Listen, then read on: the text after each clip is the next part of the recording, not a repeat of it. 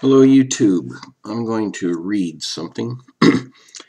This is I have a list of the 45 declared goals of the communist takeover of America.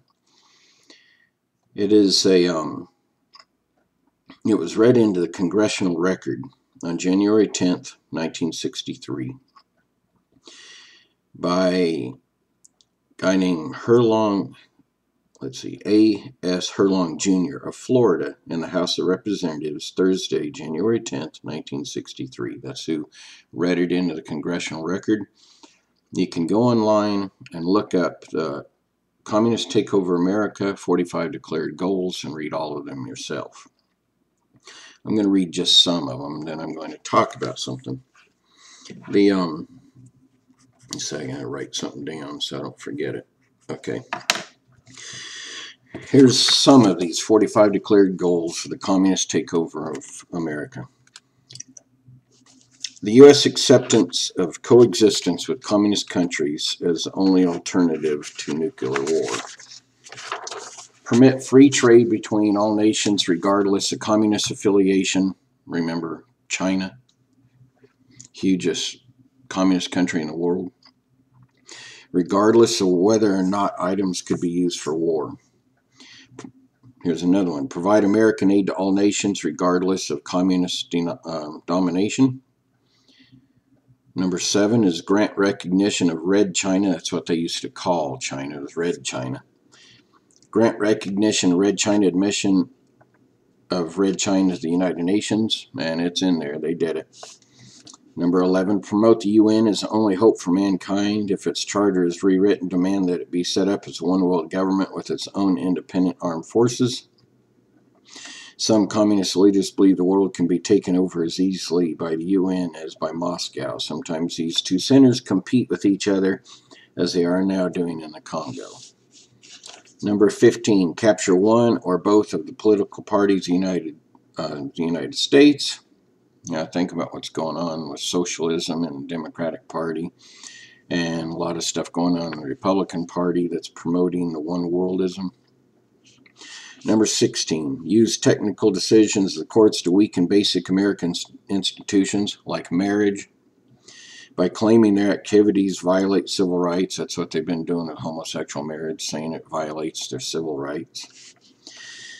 Number 17, get control of the schools, use them as transmission belts for socialism and current communist propaganda. Do you know in the universities of the United States of America, there's communism taught constantly in just about every area. Number 20, infiltrate the press, get control of book review assignments, editorial writing, policy-making positions. Number 26. Okay, number 25, break down cultural standards of morality by promoting pornography and obscenity in books, magazines, motion pictures, radio, and TV. Boy, tell me that hadn't happened. Number 26, present homosexuality, degeneracy, and promiscuity as normal, natural, and healthy. I mean, they're even letting homosexuals get married. Number 32, support any socialist movement to give centralized control over any part of the culture, education, social services, welfare programs, mental health clinics, etc. They've got the medical. That is about 1/3 of the entire American economy that they will have centralized control over now. Number 34, eliminate the House Committee on Un-American Activities, and it's gone. It doesn't exist anymore.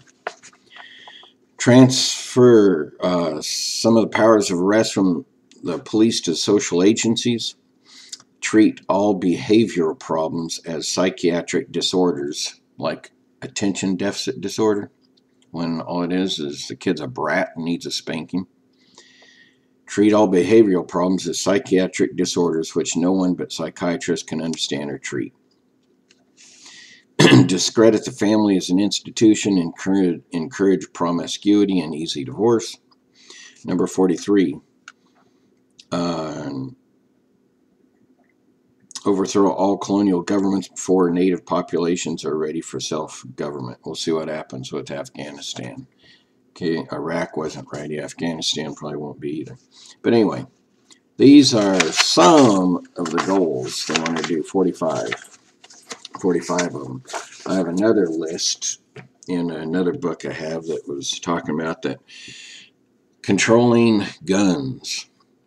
They want to control guns and get rid of guns out of American civilian hands. Okay. Now, something I wanted to talk about, the reason I'm doing this, is because today on CNN, they talked about this a while ago. The Boy Scouts of America are thinking about changing their policy on homosexuality and allowing local troops to decide whether they're going to allow homosexuals or not. Now, what's actually happening, this is a spiritual war between God and Satan, good and evil. And if you noticed, they use two terms, a term to describe heterosexuals and a term to describe homosexuals. But if you notice something, they call heterosexuals straight. Homosexuals, they call them gay. Why don't they call the heterosexual straight and the homosexual crooked? Why don't they say that?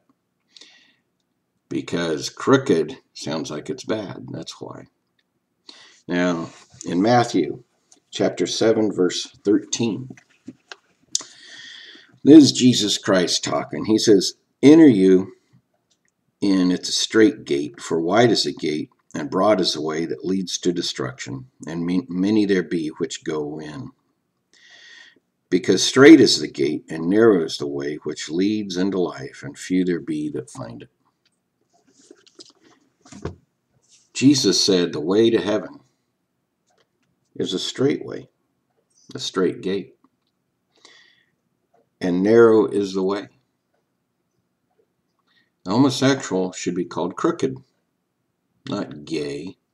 Where the word gay came from was they used to call them sodomites, talking about Sodom and Gomorrah, and they called them sodomites, and a whole bunch of sodomites decided they didn't like being called that, and so they started promoting the word homosexual, which homo means same sexual, that's what it means. And then the word homosexual started getting a bad reputation, so they changed it to the word gay. Now think about it. What's the word gay have anything to do with sexual perversion? Absolutely nothing. But it sounds better to them than homosexual or a sodomite. So a heterosexual is called straight, and the homosexual, they want to call him gay. The reality is, God said homosexuals and anybody that is sexually immoral as a lifestyle, this includes fornication, this includes adultery, any kind of sexual sin that is practiced as a lifestyle, means that you are not living for God. And it means that eventually you will die and you will go to the lake of fire. And a wide way leads to destruction. I was going to look up a verse. But if you commit sin as a lifestyle, whether it's sodomy and you're a sodomite, or whether you're a fornicator, or whether you're a habitual liar, or a thief, or a murderer, or a swindler, or even outbursts of anger, according to the Bible.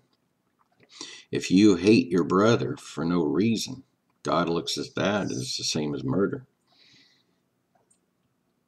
Straight is the way, and narrow is the gate that leads to God. The only way to God, Jesus Christ said, "I am the way, the truth, and the life. No man comes to the Father but by me." He is the narrow gate. He is the straight way. If you don't repent of your sins, including sexual sin, you will end up going to hell. Now, the 45 declared goals of communism, it's not really a communist problem. It's not a liberal media problem. It's not a deception problem.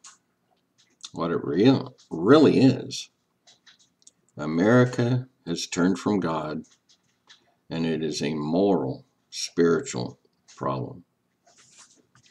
The real solution is for everybody as an individual. Turn to God. Turn away from sin, because sin is going to destroy this country of the United States of America. God bless you.